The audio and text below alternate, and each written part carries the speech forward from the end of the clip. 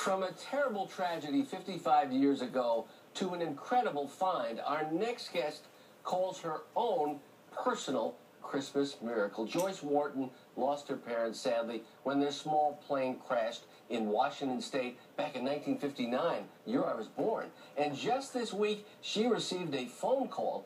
A logger had found a precious piece from her past, her mother's wedding ring, and she's wearing it here today. Joyce Wharton and Nick Buchanan, the man who found her mom's ring, join us now. Hey, Nick, good morning.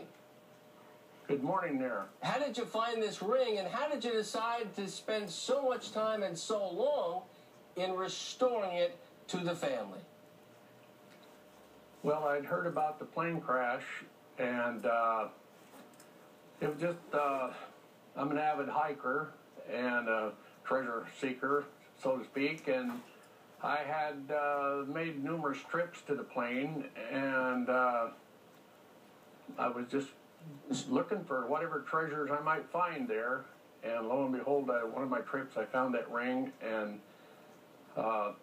it took me a long time to ever get it to where it belongs, but I'm very happy that the right person has it now.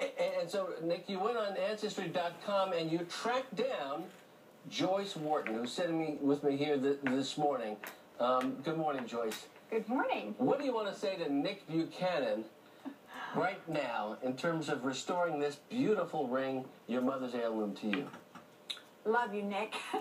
Thank you so much. It was the most wonderful gift I think I could have ever received, and I think it's a miracle, first of all, that my parents were ever located, and second, that you found the ring and were the kind of person who persevered and returned it to me. It means so much. When did you last see the ring, Joyce? The last time I saw this ring, I saw it on my mother's finger in 1959, but they lived in San Antonio, and this was before they took off for Washington State to visit her brothers. And a terrible, terrible tragedy. Hey, Nick, how long did it take for you to track down Joyce and her family and restore this ring? Well, I found the ring in '97, and of course, technology had not evolved to where it is today, and so I spent going on to 20 years before I could ever get up with this, you know, and actually a nephew and a friend of his who had done a lot of research on Ancestry.com, and that's how we finally located Joyce and her family. Joyce, do you believe in fate? Do you believe that certain things are kind of preordained to happen?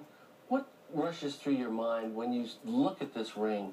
And then you also think about the humanity of a man that you never met, that you may never meet, that had the presence of mind to say, I want to restore this to the person who would really enjoy it and really understand the love that it means. I don't believe in fate, but I'll tell you something. I do believe in God's will, and our prayer was that we would find my parents' remains, and that was answered.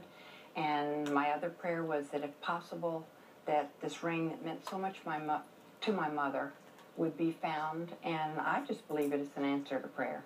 Yeah. And I think Nick's an answer to prayer, too.